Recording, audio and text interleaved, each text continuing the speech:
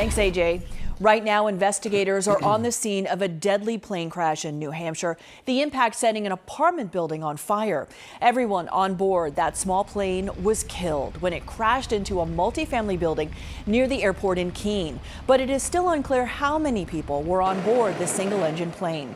It happened just before 7 last night, and residents in the apartment building say the impact made the whole building shake. We were in the house and the whole house just shook. It sounded like something fell, like something dropped off a plane or whatever.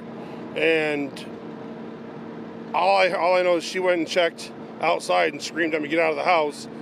And I'm coming out, and smoke was already coming in. It was horrible because it was within 5 minutes of hearing and having that house shake. 5 minutes, and that whole place was ablaze. It was engulfed. 5 minutes, and it's like, oh my God. Residents say the plane hit a storage barn attached to the 4-unit apartment building, which caught fire.